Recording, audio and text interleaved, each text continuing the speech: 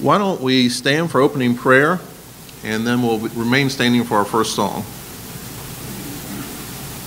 Heavenly Father, we're so thankful for this opportunity to be together this morning. So thankful for all your blessings. Thankful, Father, to be able to be in this worship service this morning. We pray that as we offer up our worship to you, that our worship will be in spirit and in truth, and your name will be uplifted and glorified, and we'll be strengthened as well. Father, we're so thankful for everybody that's here and for the ability and frame of mind to want to be in the worship service.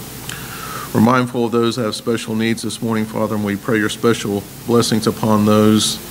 Father, we know that we have amongst our number of those that are having health issues, and you know who they are and what those needs are, and we pray that you be with them and continue to bless them and watch over them. And for those that have lost loved ones, Father, we pray that you continue to put your comforting arms around them and help us to be a strength for each other. Be with us as we worship you this morning, and help us, Father, to again focus on worshiping and serving you. Thank you so much again for all your blessings. We especially thank you for Jesus. It's in his name we pray. Amen.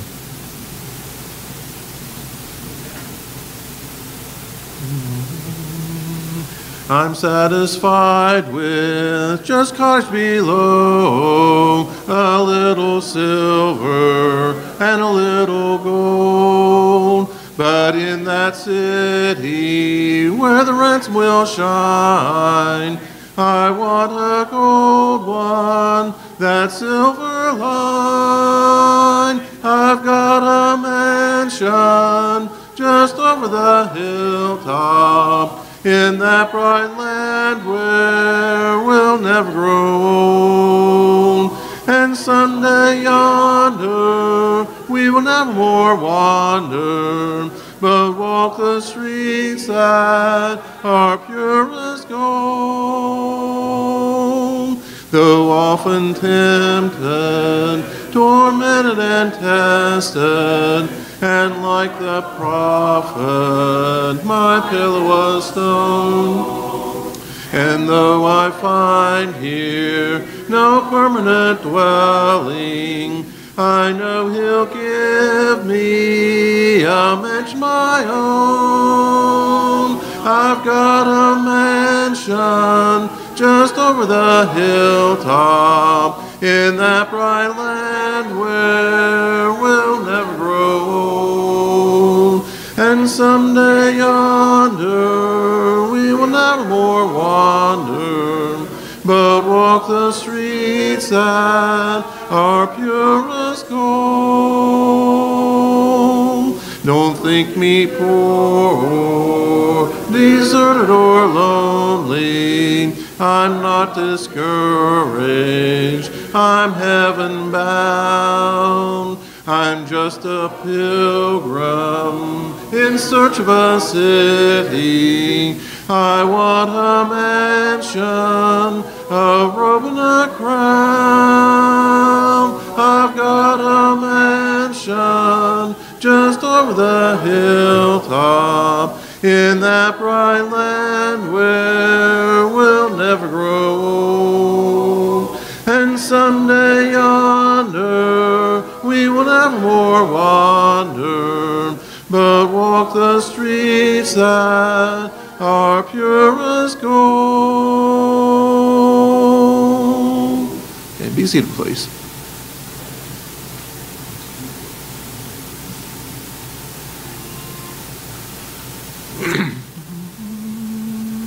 Tempted and tried, we're oft made to wonder why it should be thus all the day long, while there are others living about us, never molested, though in the wrong. Farther along, we'll know all about it. Farther along, we'll understand why. Cheer up, my brother, live in the sunshine, will understand it all by and by. When death has come and taken our loved ones, it leaves our homes so lonely and drear. Then do we wonder why others prosper, living so wicked year after year. Farther along we'll know all about it. Farther along we'll understand why. Cheer up, my brother, live in the sunshine. We'll understand it all by and by. Faithful till death, said our loving Master, a few more days to labor and wait. Toils of the road will then seem as nothing as we sweep through the beautiful gate. Farther along we'll know all about it. Farther along we'll understand why. Cheer up, my brother, live in the sunshine. We'll understand it all by and by. When we see Jesus coming in glory, when he comes from his home in the sky, then we shall meet him in that bright mansion. We'll understand it all by and by. Farther along we'll know all about it. Farther along we'll understand why. Cheer up, my brother, live in the sunshine. We'll understand it all by and by.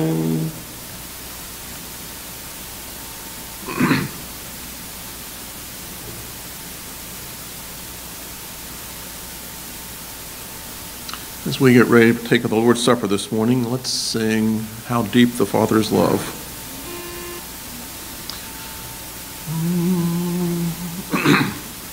How deep the Father's love for us, how vast beyond all measure,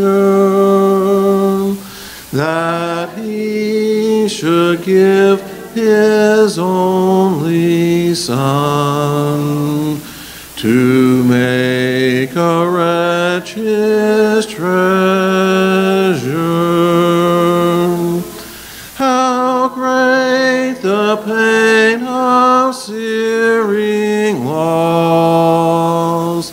The Father turns his face away, as wounds which mar the chosen one bring many sons to glory. Behold the man upon a cross, my sin upon his shoulders. Ashamed, I hear my mocking voice.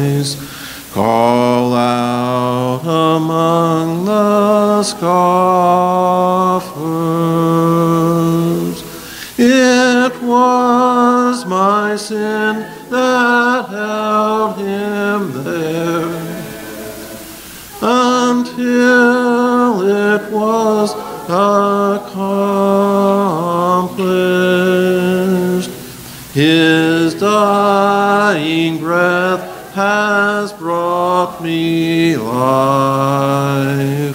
I know that it is finished. I will not boast in anything.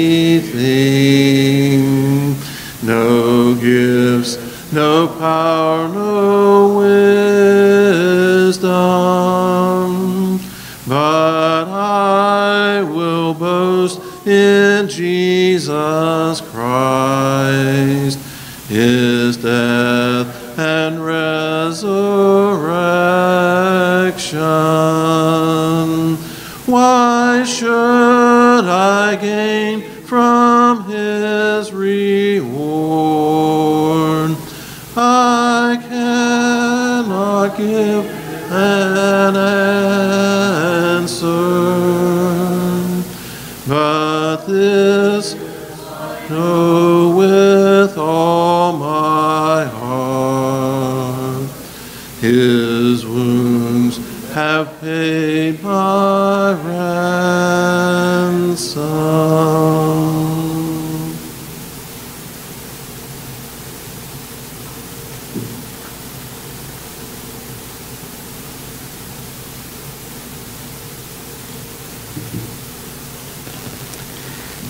This morning, as we prepare to take the bread which represents his body and the cup that represents his blood, I want us to focus on peace.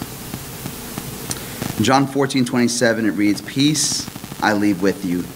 My peace I give you. I do not give to you as the world gives, but do not let your hearts be troubled, and do not be afraid." In John 16:33, it reads, "I have told you these things so that in me you may have peace. In this world you will have trouble, but take heart. I have overcome the world." Do not be anxious. Philippians 4:6-7. Do not be anxious about anything, but in every situation by prayer and petition with thanksgiving, present your requests to God. And the peace of God, which transcends all understanding, will guard your heart and your mind in Jesus Christ. There's so many times that the Word of God talks about peace. It talks about the God of peace, the gospel of peace, the fruit of the Spirit being peace. It says, "Blessed are the peacemakers." And I want us to focus as we fix our eyes on the cross today, as we fix our eyes on what Jesus has done for us, has given us eternal life, given us peace. I want us to remember what that peace means. Please bow with me. Dear Lord, we're gathered today so thankful to fix our eyes on the cross. So thankful that you have given us peace, that you are the God of peace, that you bring the gospel of peace, Lord, that the Spirit has peace, that the fruit of the Spirit is peace. And Lord, we pray that we remember that as we fix our eyes on you, that when we avert our gaze, that when we look elsewhere, when we look to the problems of the world, we lose that peace. We forget that we have that peace, Lord. Allow us, let us, help us to fix our eyes on you, the giver of peace. We pray this in your Son's name. Amen. Is there anyone that doesn't have this, by the way? Good? Awesome.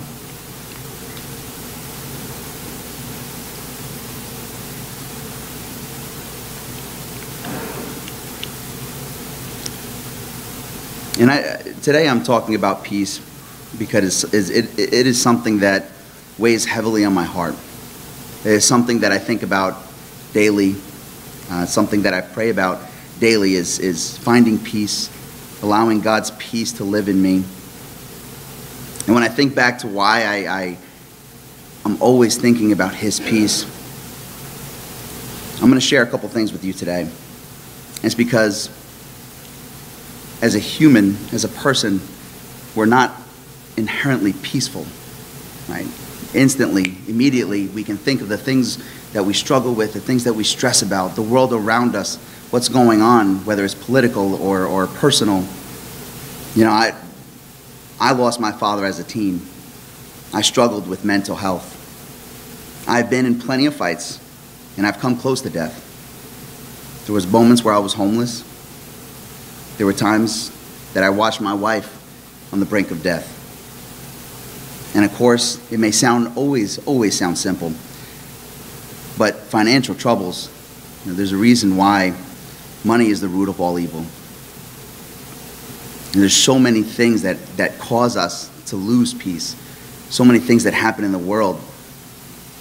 But it's funny because I always think that I need to pray for peace and not for my problems to go away, right? Because God doesn't talk about removing the problems. You know, there's nowhere in the Bible that says, on earth you shall have no problems, right? It talks about having peace and walking with him. And so when I think about my peace, I realize when I look to the perfect example of a person, of a human, when I look at Jesus in the most unpeaceful time of his life, he went to God in prayer and said, please take this away. He asked for it the way we often do. Please remove this from my life. But in his very next breath, he said, I will follow your will. It is your will, not mine. And so as we focus on him, let us remember that as a person, as a human, that we have struggles every day, that we've been through so much, but God has given us peace. He has allowed us to have peace. All we have to do is seek him, to look for him. And every day he gives us that. Please bow with me. Dear Lord, we're so incredibly grateful that you have given us peace. You are the God of peace and have given us the gospel of peace. And yes, this world is not our home. Let us not forget what you have done for us, that you have conquered death. The very thing that comes for us all, you have already beaten it. And we pray that today, as we listen to your word, as we learn, as we worship, as we fellowship, that we focus on that peace that you have given us. This life is not meant to be easy. And you showed us the example of what we should strive to be when on this earth. And we pray that we follow that example. That yes, if you can take this cup, take this burden from us that we are struggling with, that we are going to struggle with, that we are going to stress about.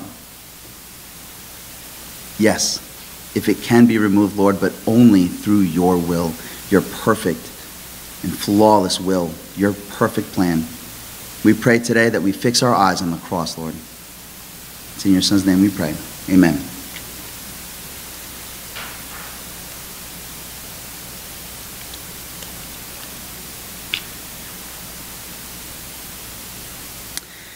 And now is just the time where we'll pray for offering so that we can continue to do the good works our Lord has called us to do. Please bow with me. Dear Lord, I say thankful first, always, because how can we not? You have given us everything. You have given us life over death. And we pray that wherever we are in life, we remember that sacrifice you have given to us, Lord. Remember to give to you, that we have faith and we do good works through faith, not because we are saved by what we do, but because you have saved us. We choose to do the good work you've called us to do. We pray that we give freely and openly because we know you have given us everything. It's in your Son's name we pray. Amen. All right, and now if we can stand and sing, we'll get our kids to this Sunday school. Okay, let's stand and sing Jesus Loves Me. While they go off to class, then we'll have one more song. Jesus loves me, this I know, for the Bible tells me so. Little ones to him belong. They are weak, but he is strong. Yes, Jesus loves me. Yes, Jesus loves me. Yes, Jesus loves me. The Bible tells me so. And now before the lesson, these are the days of Elijah. And I want to challenge you, if you've never thought about the message of this song, go home this afternoon and think about it a little bit. It's a great song, and it took me a while before I really got what the message of the song was, but I think it does speak to me now. And so let's sing the days of Elijah.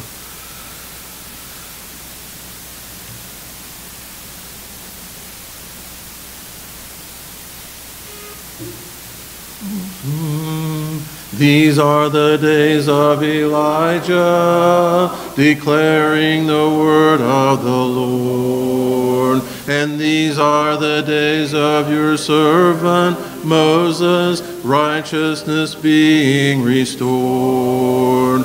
And though these are days of great trials, of famine and darkness and sword, so we are the voice in the desert, crying, prepare ye the way of the Lord. Behold, he comes, riding on the clouds, shining like the sun. At the trumpet call, so lift your voice. It's year of Jubilee, and out of Zion's hill salvation comes.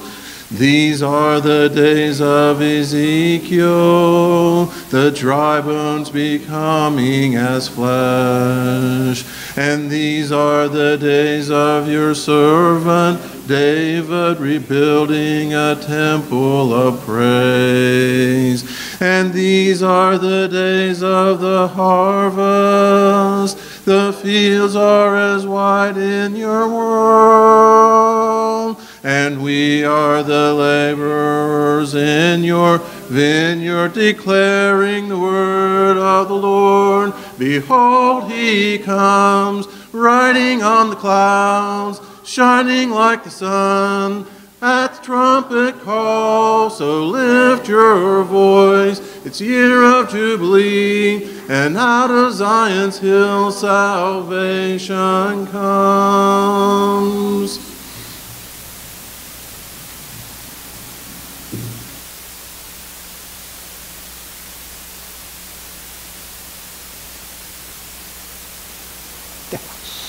Okay. All right. Well, I think every word that the gospel writers are writing is important. You say, well, of course, but what I mean is I don't think there's extraneous details. I don't think they're telling us things there that, just for color and that sort of thing.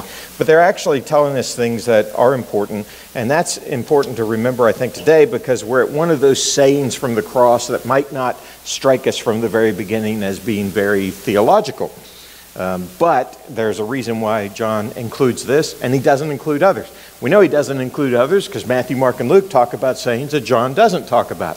And Matthew, Mark, and Luke talk about or don't include all the sayings that John does. And so the only way we get up with this, like 7 sayings from the cross, is that we mix-mash all the Gospels together. But they're all trying to do something unique in their own writing. And so now here we are in John chapter 19, and there's this passage that happens after they are casting lots for the clothing of Jesus. And it says that near the cross of Jesus stood his mother's sister, Mary, the wife of Clopas, and Mary Magdalene. When Jesus saw his mother there, and the disciple whom he loved standing nearby, he said to his mother, "Dear woman, here is your son," and to the disciple, "Here is your mother." From that time on, this disciple took her into his home. Okay, well, anytime you move from one language to another, you're going to have some translation issues, and this is pretty good. I think all in all, probably one of the best around translations is the New International Version, the NIV. But there's still some things here that where we lose maybe just a little bit of a nuance here. First of all, the dear woman, that is an interpretation by the translators that I agree with. The word itself is simply woman. And so in a lot of the versions, you'll just have him say, woman, behold your son. And that strikes us, I think, as native English speakers, that strikes us as a little bit rude, maybe a little bit distant. That he's kind of holding his mother at arm's length and saying, woman, woman, bring me a drink. That's kind of what you expect after you hear an address like that in our culture, but not in this culture. And so to get it across, the NIV, I think properly so, says, dear woman, which is more what he would actually be saying. But it's also interesting, that last sentence, from that time on, this disciple took her into his home. Very literally, from that time, he took her into his own. So we can say the idea of his home because that's the context of it, but the language actually might leave it just a little bit more open than that, that he brings her into his own. He brings her into his life. From that time on, he's got his arms around her. He's taking care of her. So that's kind of the import of this passage that I want to be sure that we don't miss, is that Jesus is being thoughtful, respectful, loving in dealing with his mother, and that the disciple is not just giving her the spare room in the basement that's got its own separate entrance and that sort of thing. He's bringing her into his own. She's being truly adopted into his life. He's being truly adopted into hers. There's two ways to really read this text. Of course, there's more than two. But anyways, you can kind of divide them into two different ways. And I actually think that both of them are right. The first one is we could take it as just pure history. John's just telling us the events around the cross, and so we learn this pure history, and part of the reason why we learn this pure history is because Jesus is our model, and so we're going to look at this, and it's going to teach us something about Jesus and something about what we ought to do as Jesus followers, and I think that's a perfectly good reading. I also think that there's a second way of reading it, or you might even think of it as a deeper way of reading it, where it's history with intent. Again, the writer's making a choice of what he tells. All the biblical writers do this. They're making a choice of what they tell. They're not just given everything that Jesus did. This particular author, at the end of his gospel, in fact, will even say that there were many other signs and wonders that Jesus did that I could have included. But in fact, if I included them all, the world couldn't hold all the books. But I wrote these so that you might believe. So I wrote these selectively. I picked the ones that I'm telling you about. And so he's picking the things that are going to help us understand. And part of that, he thinks, is this interchange with Jesus and his mother, and the fact that the mother and the beloved disciple are going to go together. John is a very interesting gospel. I mean, they're all interesting, but John is interesting in a weird way. He does things in a different way. One of the things he does, which is really easy to miss, we all know that Jesus' mother is Mary. But we know that from reading Matthew, Mark, and Luke. John doesn't name her. He just calls her mother, the mother of Jesus. And so when we first saw her in Cana, she's the mother. Jesus' mother is there. There's a wedding going on. Jesus and his disciples come, and his mother is there. And his mother says to him, hey, they're out of wine. And he says, woman, same sort of expression as this, dear woman, mommy, it's really not my time. It's not my time. And she then turns to the other people and she says, do what he says. And so he says, fill up it with water. They fill up these 6 big vases with water, and it turns into wine. And, there's the first sign. They end up saying that's the first sign. Then John does this thing with the signs that's kind of interesting to trace out. The second sign that he talks about is the healing of the official's son, where they come to him and they say, this boy is so sick that he's going to die. And so Jesus forestalls his death. He doesn't die, but instead he heals him. Then a third sign comes up later. There's a paralytic at a pool. And the paralytic can't get into the pool to be healed. And so Jesus says, do you want to be healed? And he says, yeah, I do. He says, I just can't get in there. And so Jesus says, take up your mat and walk. And that gets resistance. The Jewish leaders become involved at this point, and they're trying to say, he shouldn't have done that. This is a Sabbath violation, and a lot of other things kind of come from that. That's the third one. Then the fourth sign is all connected with the feeding of the 5,000. The 5 loaves, the 2 fishes, and he feeds these 5,000 people. And that evening he appears to his disciples and he walks on the water. And then that next morning the people are realizing, oh, he must have crossed the lake and gone to the other side. And so that whole event of those days is the sort of the fourth sign. Then what the Gospels often do is they kind of come back and they sort of retread where they've already been. So the fifth sign is like the third one. The third one, remember, was a paralytic who's healed, and then the leaders question him about that. In the fifth sign, a blind man is healed, a man who's been blind by birth, and again, the leaders question him. There's kind of an official inquiry, if you will, and the idea that Jesus is somehow breaking God's law by doing this sort of thing. But in this one, it gets a little more intense, because the paralytic healing, there's just kind of a like, well, surely, this guy's from God. But the one with the blind man is like, how can this guy do this if he's not with God? We all know, that's amazing that you don't know this. He said, well, who is this? And he's like, it's amazing that you don't know how he does this. Of course you know how he does this. And so it's much more strident on the part of the person who has been healed. You can also see that the other people were more afraid of the leaders at this point. His parents don't even want to talk about it. His parents says, he's of age, ask him. And the reason why they say that isn't because they don't know the answers to the questions. The reason why they say it is because they're afraid they're going to get kicked out of the synagogue if they truthfully answer the questions. And so that you can see that the fear then is ramped up. The sixth sign is a lot like the second sign. Remember, the second sign, Jesus heals the official's son who was on the verge of death. At the sixth sign, the story of Lazarus, the word comes to Jesus that Lazarus is on the verge of death. But rather than do what he did at the second sign, where he forestalls that death, he waits. He purposefully waits, and he doesn't go to Bethany until Lazarus dies. And then he goes and he raises him from the dead. So again, it's like the sixth one is like the second one, but it's ramped up even more. And so then the seventh one is the cross event itself, his passion. And off of these, you'll see these things, they kind of tie up in certain ways. One of the ways that this ties up is just the second time in the Gospel of John that we read about Jesus' mother.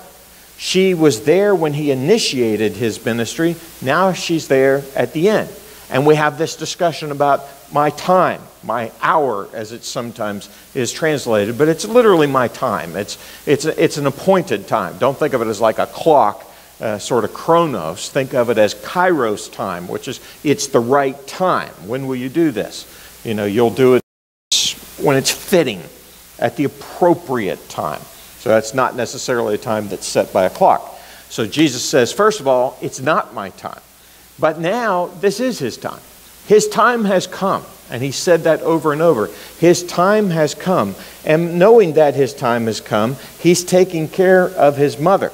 In the first one, his mother is saying to people, listen to him, do what he says. In the last one, his mother is doing what he says. He's actually performing an adoption here at the cross, and she wordlessly, without comment, does what it is that Jesus is performing here. And so and there's also kind of an interesting interplay with wine itself at Cana. Jesus turns the water into wine. Here we're going to have him later being offered wine, which he accepts, which he drinks, I think so that he can speak, but we'll get to that when we get there. He takes this wine so that he can speak, and then when he is finally stabbed in the Gospel of John, what comes out is this mixture of blood and water, and it's this conversation of wine throughout the Gospel of John causes us to expect that this wine, which is one of the images of the Messianic kingdom, is something that Jesus is going to bring. And as we read about what happens to him on the cross, we get the impression that John is telling us that all of this symbolism is coming true here. That this is where it's really happening. This is the moment. Not that resurrection is somehow lesser than this. It's not. But sometimes we can sort of make resurrection be so important that the death is almost an afterthought. They're really both extremely important. And so in fact, the very center of our existence, the very center of our definition of who we are as Christians. Okay? So, believe it or not, I say that as introduction, because that orients us to what John is trying to do. This is not just an interesting detail. Just sort of a footnote. Oh, by the way, while Jesus was up there doing high theology, he also made sure his mom got taken care of. Now, it's more than that. He's hooked these things together, and his mother has been hooked into this story. And so, although we can look at it as pure history, with concern for friends and family whenever we're suffering, I think that's legitimate. I think it does say that. I think we should be concerned about our friends and family. Be concerned that we take care of them the right way. If I put on my other hat, I would say, guys, write your wills. I don't care how young you are, but if you're married, write a will. If you have kids, especially write a will. Because this is taking care of the people when you're gone. It's the structure that you can provide for them. In this day and age, Jesus would have been responsible for his mother because apparently Joseph was dead. I don't know of anybody who really disagrees with that, although we don't have a verse. But it does seem that Jesus has a responsibility to his mother. And once he's gone, you know, the man's supposed to take care of you. This is ancient society. I'm sorry, women, this is not 20th century, 21st century. But at this particular time, your father takes care of you, then your husband takes care of you, and if your husband falls out of the scene, then your sons take care of you. And the truth of the matter is, there's no Social Security, there's no governmental safety net. And so if your family doesn't do that, you're really struggling. It's really a bad place to be. And so Jesus doesn't want to leave her without a husband, without a son, but he wants that son to be this beloved disciple. That's another interesting thing about John. You say, who's the beloved disciple? And everybody will say, well, it's John. By the way, I think that's right. But when the beloved disciple is identified, we're never told who he is. And it's as if what John is wanting to do at the moments when he talks about the beloved disciple is he wants to take that person and make him into a type that any of us could sort of put ourselves in that situation.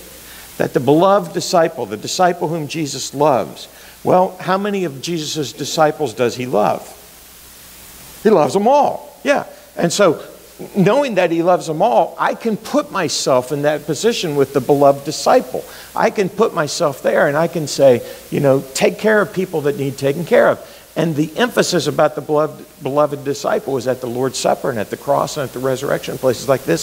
So the beloved disciple talk comes out when you say, well, why don't you just say his name? His name is shorter than the phrase beloved disciple. So once again, it seems like John's trying to do something with this phrase, beloved disciple. Just like he's trying to do something by calling the mother of Jesus nothing but mother. Just his mother. Okay, so we've got this concern for family and friends. It's very easy to become self-centered when we're suffering. I do all the time. I'm sorry. It's a human weakness. But when I'm sick, the world is all about me. When I'm sick, I'm just that way. You know, if I'm cold, I think we ought to turn the thermostat up because I'm sick. Come on, daggone. You know, let's take care of me. And I think that, you know, if things are too loud, they ought to be turned down. I just kind of think the world should just pause for a moment and take care of me. But when Jesus is being crucified, he's not just thinking about his own comfort. In fact, I don't see him really ever thinking about his comfort. He's forgiving the people who are doing this to him, and he's looking at Mary and he's taking care of her. And so, if nothing else, it is a moral example for us. It does show us this amazing thing, and I've never reached it. I've tried, and I've always failed, but I continue to try. I continue to try to keep in mind, literally, the image of Jesus, because that's the standard for us to live to. Okay? So if we are to take up our cross and follow him daily, then it seems that part of what should inform us is what he did when he was on the cross.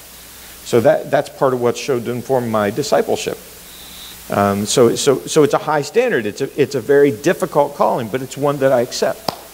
Now, Mary herself, I'm going to call her Mary because I know that's her name. John almost acts like he doesn't know. But Mary herself, very consistent with the Lord's Supper comments here. She is chosen by God. She is highly favored. She calls herself the handmaiden of the Lord. She and God are tight. She is chosen by God, but that doesn't mean she's going to be coddled by God. To be chosen by God, to be highly favored by God, does not mean that life gets easier. In fact, biblically, it oftentimes means that life gets harder.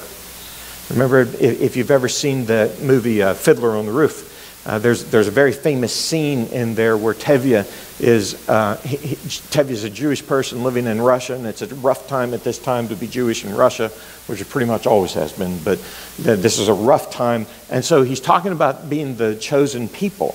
And he kind of goes through their history a little bit, and he says in this prayer to God, he says, you know, it's not so great being your chosen people. What are we chosen for? Why don't you choose somebody else for a while? You know, because being the chosen people of God does not necessarily lead us into a life of ease. It doesn't take away pain. In fact, there's this almost symbiosis, I suppose, where being chosen by God means that we are going to have pain and we're going to experience, and we're supposed to demonstrate something to the world through the way that we accept pain, through the way that we endure it. We don't whine like the pagans do. We don't mourn like the Gentiles do. When we suffer, we have the image of the one that we follow is the image of one who suffers. And that's not common, really. If you look around at a lot of philosophies of the world, it's not really common that the place where we really get what it is we get from them is in the middle of great suffering. Oftentimes it's very much at the other places, but the Gospels are very much centered on the suffering of Jesus Christ. Okay? So that's the first move, which is to say, let's just look at it as an example and kind of how he fits it into the Gospels. But the second move that I want to do, which I think is very much intentional here, is that he's doing this with deeper intentions. He's doing this to be a deep metaphor. Okay, now here's what I mean by deep metaphor. I don't know if this is a real thing. I may be making this up. But a lot of metaphors are really easy to see. You know, they're just so obvious. And so you're running that metaphor, and I'm not saying that doesn't necessarily communicate things, but deep metaphors, I think, run at the level, and this is what I'm trying to talk about here, that it doesn't necessarily leap out to us right away that this is a metaphor. Only maybe later do we go, okay, there might have been. Do you think he's trying to say something, for example, by not naming her and by giving her kind of a generic title, mother? In fact, the word for that is just the word woman. By giving her such a generic term. And now we don't even name the disciple. We just call him the beloved disciple, the disciple whom Jesus loves, and we work it out through other passages who that is. But for whatever reason, John doesn't want to tell us. So is he doing something here on a metaphorical level by leaving these two people unnamed, but describing them in these broad terms? Is he bringing us into something there to help us to imagine, for example, the fellowship of the cross? That the cross brings people into a fellowship that they otherwise wouldn't have had. And I think he is doing that. I think he's doing that exactly. That we are a cruciform body. What is it that we most look like? If we're really following Christ the way we should, we look like the cross. There's other places where Paul, for example, will talk about what it is that you order your life from. If I get into Galatians, I'll talk about this in Galatians 6, around about verse 16.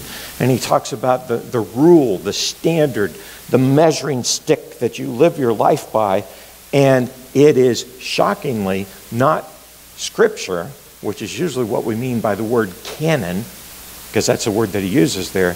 But the standard, the measuring rule, the thing that we hold up to make sure we're attaching to, is the cross. He says it's the cross of Christ which is the standard.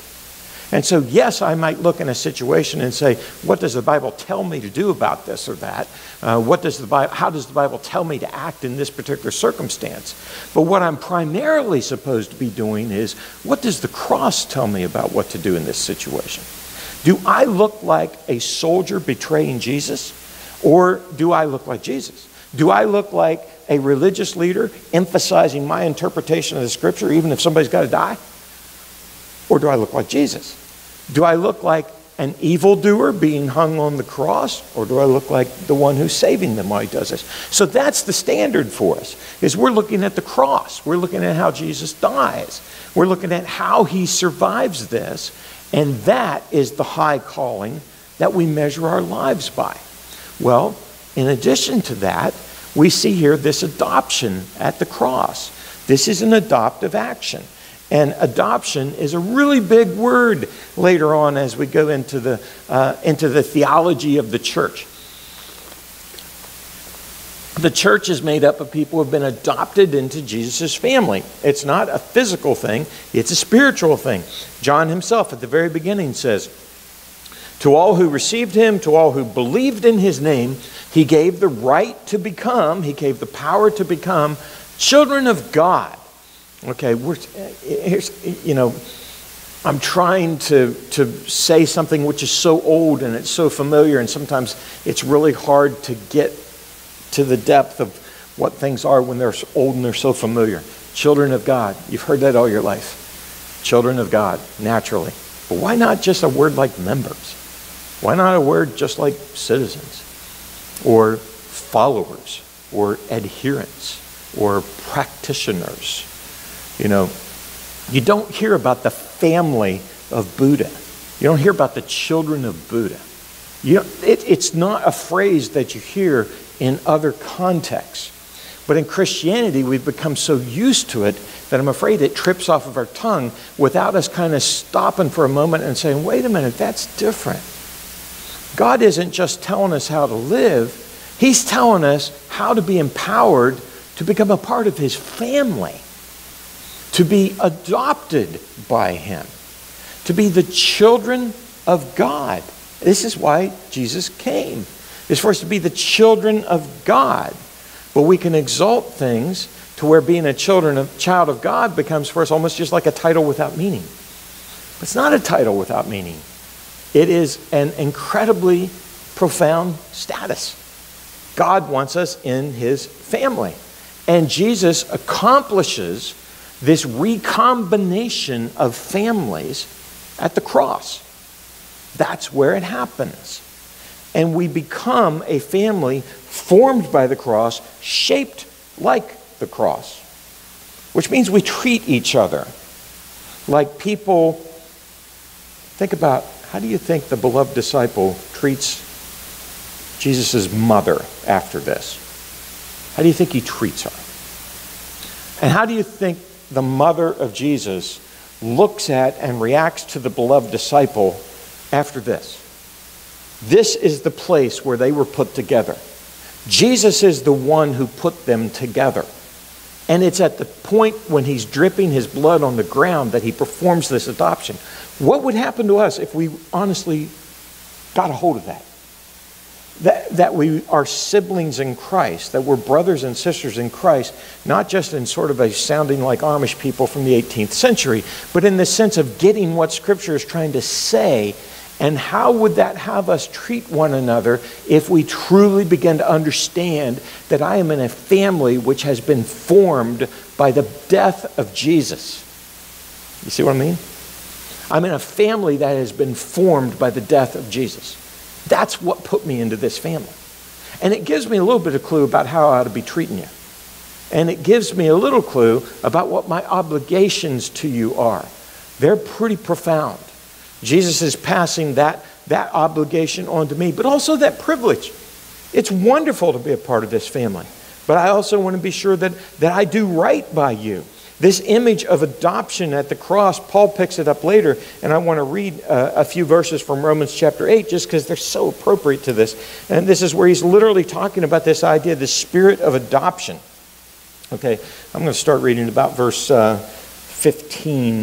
Let's see. For you did not receive a spirit that makes you a slave again to fear, but you received the spirit of sonship, okay, the spirit of adoption. And by him we cry, Abba, Father. Those are our dear and informal family names. Okay? The Spirit himself testifies with our spirit that we are God's children. Now, if we are children, then we're heirs, heirs of God, co-heirs with Christ, if indeed we share in his sufferings, in order that we may also share in his glory. I think if we really understand that we're a cruciform people, we will not struggle anymore with, why do I suffer? You know, I'm not saying those answers become easy, but what the problem with this a lot of times is expectations. If we have the expectation, I'm going to come to Jesus, I'm going to have a wonderful life, I think what we're forgetting is, well, what is it that formed us into this group? It was an act of great suffering that formed us into this group. Where was my adoption performed? My adoption was at the cross. So why should I ever expect that following Jesus is somehow going to magically make my life better? Going to make my bank account fill up? Going to make my wife look at me longingly? Going to make my children look at me with nothing but respect? Going to make my boss say to me, would you like a raise? I know I just gave you one last week, but would you like another? You know, why would I be thinking that this is how life's going to treat me when the context at which all of this happened is the cross? So instead of saying, God, why are all these things happening to me? I maybe ask a better question. God, what should I be doing in the face of this?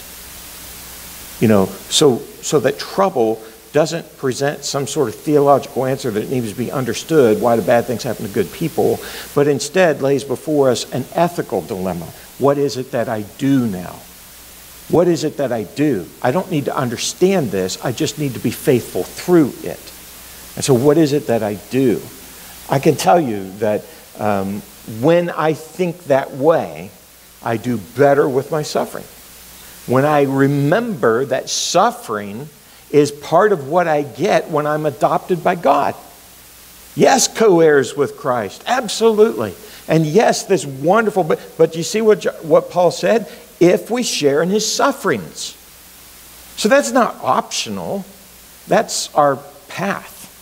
That's our path. And following God and being a part of his family may actually make things more difficult. Okay, let me just, I opened a lot of doors there. I'm not going to close them, but I just want to go down one of the doors that gets opened. One of the doors that gets opened is, I am suggesting, and I'm arguing pretty strongly, that the cross is the moment upon which history turns. And not just world history, not just AD, BC, that sort of thing, but that the cross is the moment where before I am outside of Christ, and now if I could place myself in that position of beloved disciple, I actually get adopted into this family. And this language of adoption, like I say, it gets carried on through the scripture. So this is the point where this adoption happens. And if I get that, if I see the work of what Jesus is doing here, I think it will help me on these questions of form versus function. Because sometimes we think of Jesus building a church. And yes, that's Matthew 16, but it's not the typical language that's used. That's not typically what he's talking about. What he's typically talking about is a family.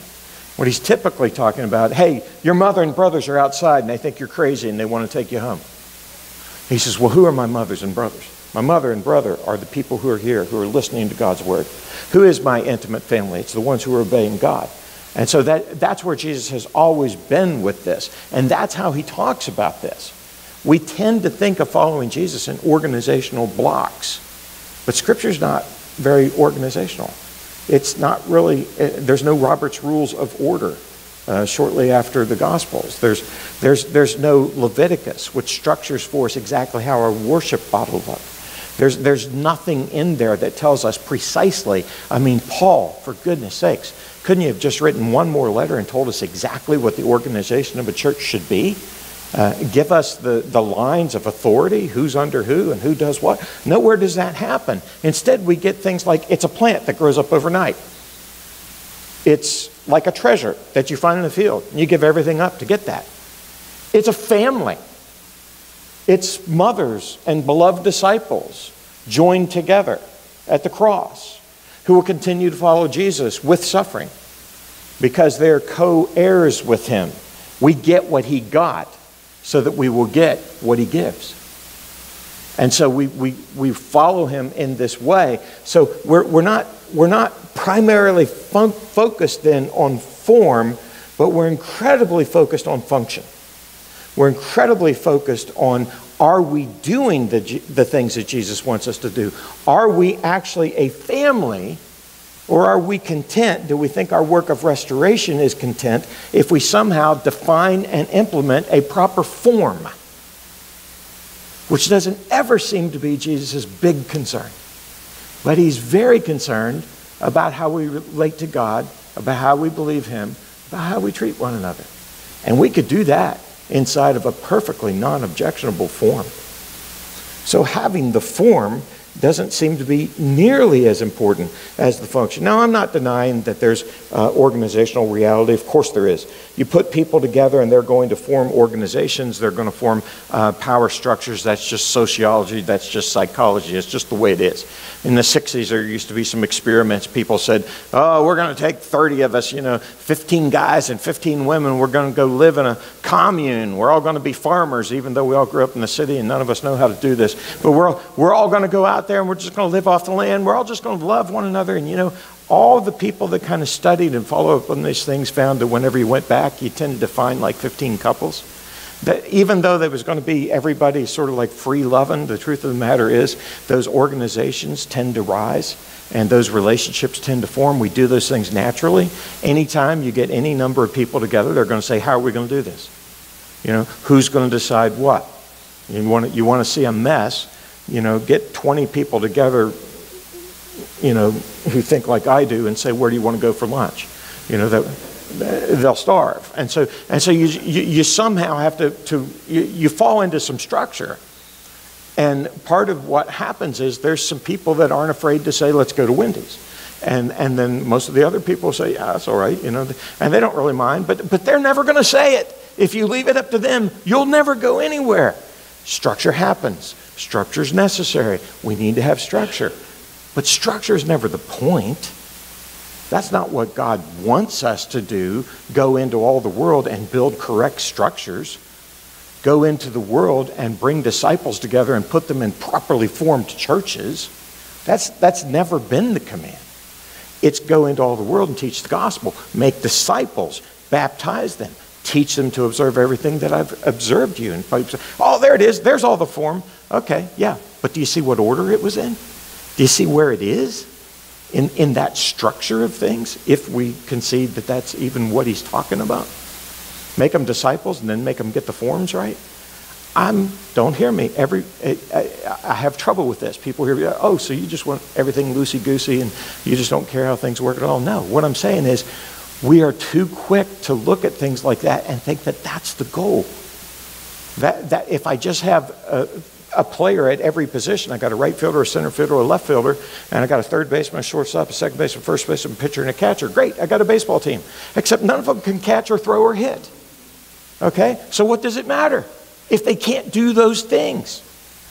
The truth of the matter is, what we will oftentimes see in a team that performs well, sorry for the sports analogy if you don't follow it, but I think you can still get the point, is the teams that really do well are not primarily saying we need a first baseman who's big and tall and left-handed, and we need a center fielder who's... No, they tend to pick the people who hit the best and say, let's be sure we got them in the game. And sometimes the form takes second place, and you got a guy playing in a position that most people would say he's out of position. But the reason you got him there is because he does the actual function of the game really well. And we're emphasizing the function. And if we get too caught up on the form, then we got a team that looks really great at the team picture but can't beat anybody. So I'm not concerned about what we look like at our team picture. That's just not my big concern. My big concern is, do we handle suffering the way that Jesus has shown us we ought to handle it? Do I treat my brothers and sisters? Do I treat my brothers and sisters? Is there a gender thing possibly here? Do I treat the women as if they're a mother? Do I treat the guys as if they're a beloved disciple? If that works for you, take it, and if it doesn't, don't worry about it. Because in any event, this adoption is performed, in the words of John, with anonymous type people that I think he's encouraging us to imagine what it would be like to be in one of those places. I'm not denying organizational reality. I'm just saying it's not our first concern. Rather, instead of structure, do we look like a loved disciple who's taking care of a dear woman? Is that what we're really looking like? Every time I've seen a church fail, it's because they lost the emphasis between form and function. They started worrying too much about the building and the grass and how it gets cleaned and who's going to make decisions and all these other things, and they kind of forgot, are we acting like Jesus? Are we treating other people the way that Jesus would? Well, may the God of hope fill you with all joy and peace as you trust in him, so that you may overflow with hope by the power of the Holy Spirit. Amen. We always have a time of invitation here at Kanawha City. We're going to do that now. If you want to make any kind of a public response, and if you want to do it at this time, feel free to come forward to the front while we stand and sing. In Christ alone, my hope is found. He is my life, my strength, my song. This cornerstone, this solid ground, firm through the fiercest drought and storm. What heights of love, what depths of peace, when fears are still, when striving cease. My comforter, my all in all, here in the love of Christ I stand. In Christ alone, who took on flesh, fullness of God in helpless babe, this gift of love and righteousness, scorned by the ones he came to save, till on that cross, as Jesus died, the wrath of God was satisfied. For every sin on him was laid. Here in the death of Christ I live. There in the ground his body lay, light of the world by darkness slain.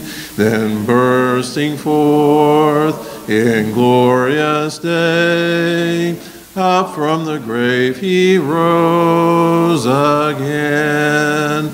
And as he stands in victory, sin's curse has lost its grip on me. For I am his, and he is mine, bought with the precious blood of Christ. No guilt in life, no fear in death. This is the power of Christ in me. From life's first cry to final breath, Jesus commands my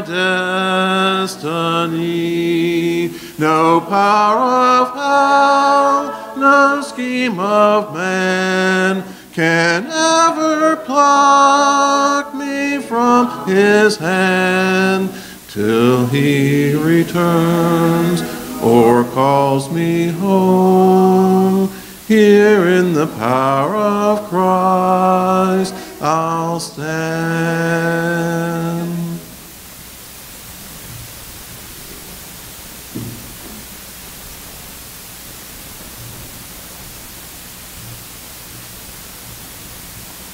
Thank you, Steve, for that lesson.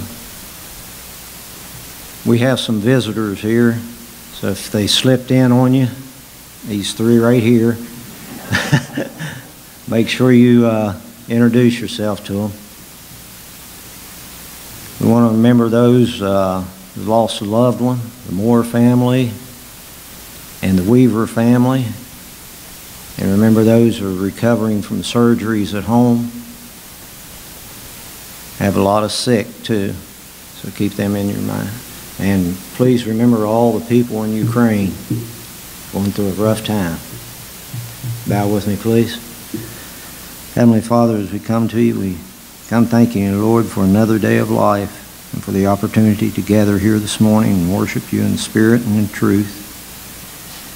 We pray, Lord, that for all those people in Ukraine, pray for those families who've lost loved ones. We pray for those who are recovering from the surgeries and the sicknesses. Pray that you would go with each of us. Pray that you bless those who are traveling with safe travel and keep them, be with them always. We pray that you'd go with us to our separate homes and bring us back again at the point of time. In Jesus' holy name we pray. Amen.